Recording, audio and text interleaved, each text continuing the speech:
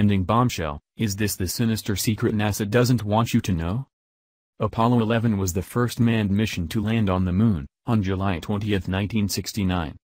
Since then no other space agency has managed to repeat the historic feat of U.S. spacemen Neil Armstrong, Buzz Aldrin, and Michael Collins. But conspiracy theorists are convinced NASA is covering up evidence about what's really on the Moon. Extraordinary claims circulating online suggest hostile aliens have banned human astronauts from ever returning to the Moon. Now the theory has resurfaced on conspiracy theory website Ancient Code. A feature discussing the theory read, "Have you ever asked yourself why mankind has not returned to the Moon in recent years?" According to many researchers and ufologists, the American Space Agency is hiding a sinister secret from society, and we are not familiar with everything that has occurred, and is still occurring, on the surface of the Moon. Many people claim there is enough evidence to suggest there are alien bases on the Moon.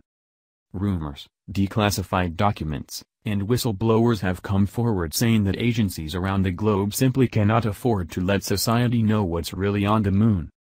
According to the wacky theory, aliens confronted Mr. Armstrong during the first moon landing, and told him to never return. The website added, "The idea that there are alien bases on the Moon would explain why we stopped so abruptly going to the Moon. Also, with our current technology, why haven't created a permanent manned outpost on the lunar surface? Wouldn't it be easier to build a permanent structure on the surface of the Moon, than to have a floating space station orbiting around Earth?" Truth seekers claim aliens have set up bases on the Moon, which they are mining for resources.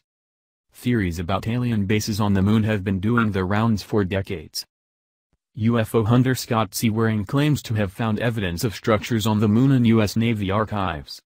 Writing on his UFO Daily Sightings blog, he said, "I found these structures today.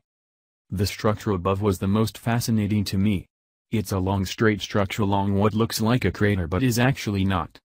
It's actually all one structure. No crater there, just structure.